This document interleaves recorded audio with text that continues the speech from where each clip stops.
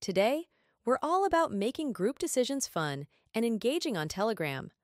Tired of endless back and forth texts? Polls are the answer. Let's see how to create a poll and get your Telegram group voting. Let's get started. Open your Telegram group chat.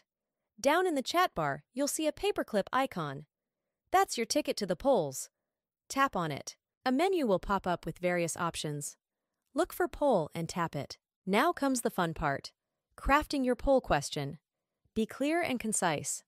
What decision do you want your group to make? Once you have your question, it's time for the answer choices.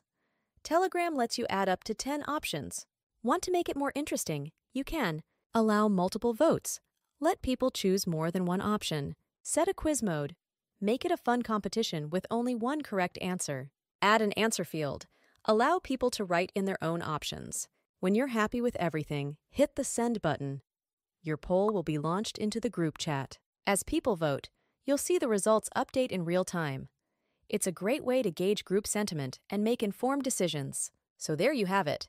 Now you can create engaging polls in your Telegram groups, fostering a fun and interactive way to make choices together. Ready to put your polling skills to the test? Head over to your Telegram group and create a poll.